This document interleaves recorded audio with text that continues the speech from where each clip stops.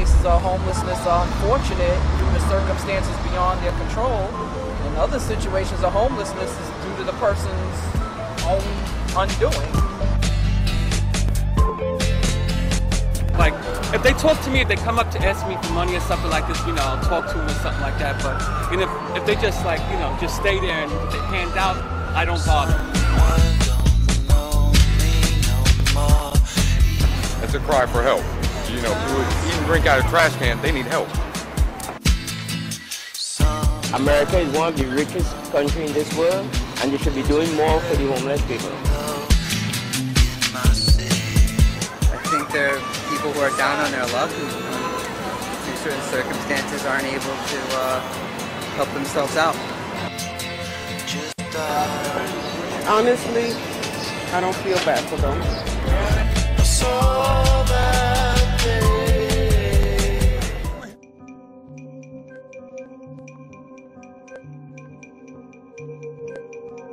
I've been homeless about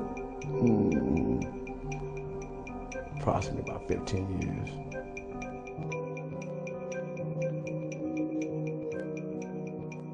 My work career was truck driver for the past 20 years. I developed arthritis and I had to get off the truck and all that. So.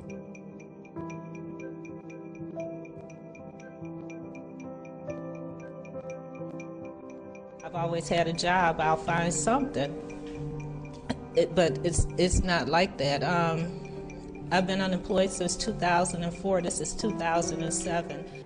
Last week, the Census Bureau released staggering figures, which showed that 1 in 7 Americans now live in poverty. That's over 43 million people in the richest country in the world. And you would think that during a recession, during an election year, this would have heralded a massive response from politicians.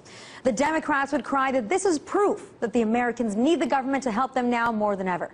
The Republicans would point to the Obama administration and its failures in economic policy as contributing factors to these devastating figures. But for some reason, Washington was largely silent.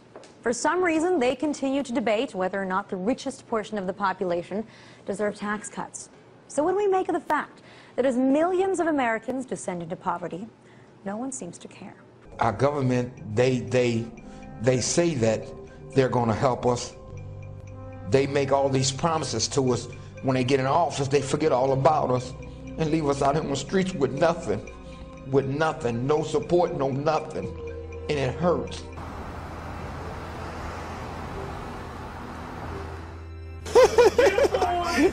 You're playing, right?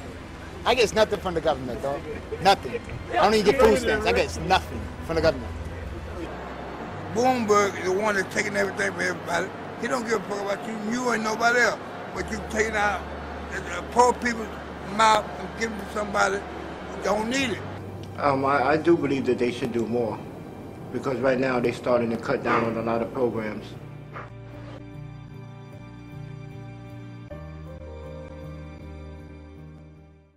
This is how you make a banana republic.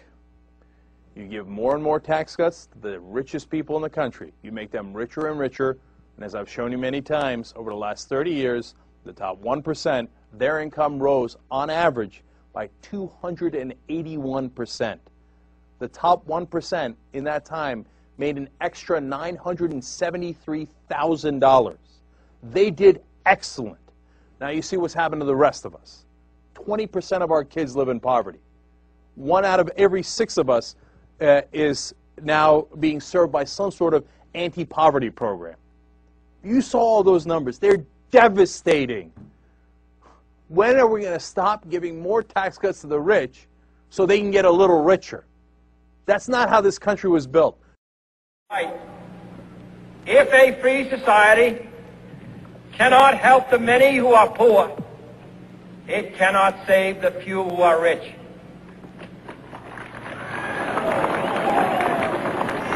You can't replace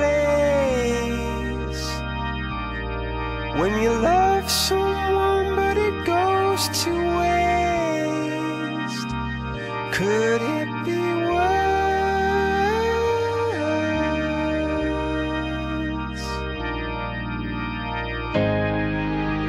Lights will guide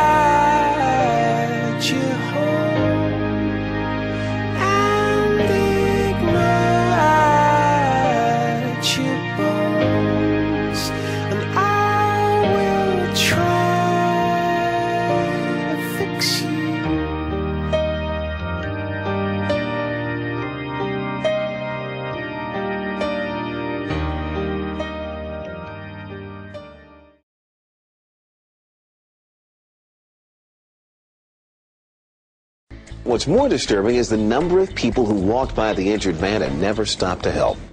After this homeless man is attacked, hitting his head on the car behind him, he lies on the street unaided. People stop to look. They go by, even load their groceries. But it takes 19 minutes before someone finally calls 911. By then, it's too late. The man dies of his injuries. But would he have been treated differently if he hadn't been homeless? The homeless are probably one of the most negatively stereotyped groups in our society. Jack DeVideo, a social psychologist at Yale University. And God forbid they're holding a beer can. If they're holding a beer can, it gives us the explanation, the excuse not to get involved and still believe we're the good people in this situation. And that certainly seemed to be the case when Mick fell once more, this time carrying alcohol. We waited. A beautiful view of New Jersey. And waited. Well, don't wake him up. What are you saying, man? What if he's dead? And waited. In all, 88 people go by, and we're beginning to think no one will ever step up to the plate. But then we meet this most extraordinary woman. Excuse me. Excuse me. Linda Hamilton, who police tell us is sometimes homeless herself. Excuse me, can somebody call this man an ambulance? Excuse me, could you call him an ambulance? A lone voice asking for help. But unbelievably, 26 more people walk by, ignoring her.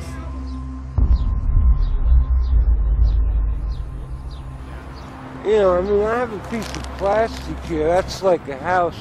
I'm presently homeless, but I ride the bus back and forth to Mohegan Sun. It's a casino in Connecticut.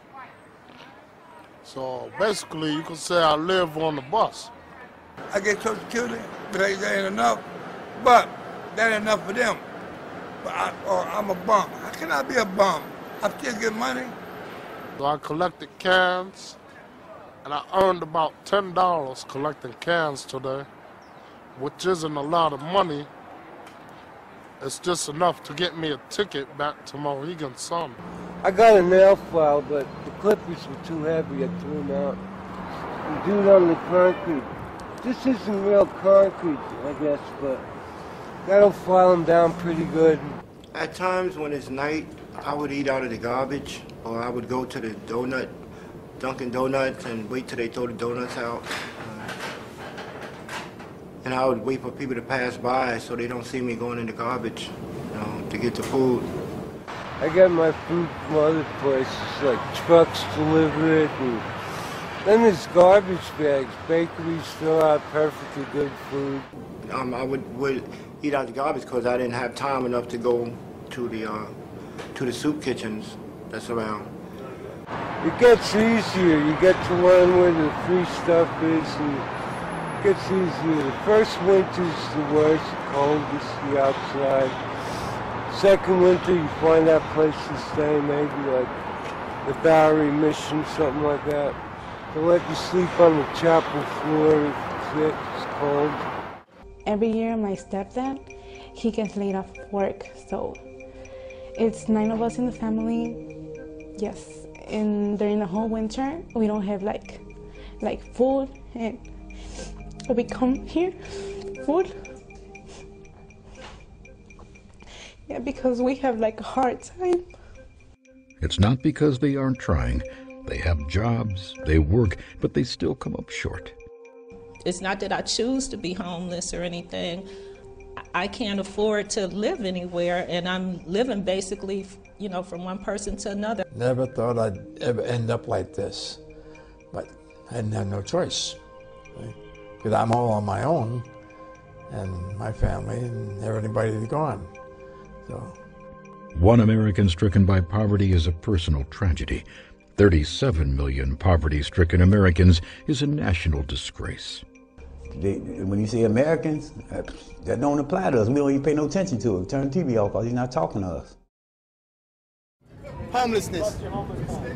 Homelessness is a state of mind where in time with a quick fix the blind can see. With a glass pipe, a little Brillo, and something white the deaf can hear. But it's not the fear of the whisper in the ear, nor the fear of the whisper in their head, but the fear of being dead because they don't understand what that whisper said. You see, homelessness is a disease in America, but being homeless is different. Being homeless is used to more or less compress the stress of the rest who feel blessed when they see the homeless. But that same feeling of being blessed might stress their depression and rapidly decrease the thump in their chest if they ever run across homelessness with no feet on their legs. Insane. Insane is the pain of homeless people who feel nothing but rain. They see their sun, but there's no shine there to claim. The nest has been put at the end of homeless when that little flicker of a candle is blown out, and all their hope was caught up in smoke and blown away in a breeze. All that is left is the scent of what might have been in their life of sin. S-S-E-N. Nest, spelled backwards at the end of homeless, spells homeless sin. You see, homeless sin is between homeless and homelessness because homelessness is where a needle is stuck in their flesh. But homeless sin is what put it there, with the lack of hope after being homeless. It is the sin of the homeless. Now homeless is where I'm at, not standing still but on a struggle to come up while eating chitlins. And in my comedy, I see gutless pigs walk past me every day, acting like they're the predator and not the prey. Thinking they are better than me, but they can never see the truth of harmony that lies within me. I'm no longer homeless in my head, I'm past that. I'm now a homeless success, so you'll never see me stuck in homelessness. For the wealthiest nation in the world, putting an end to poverty is not a matter of money. It's a matter of will. Do we have the will?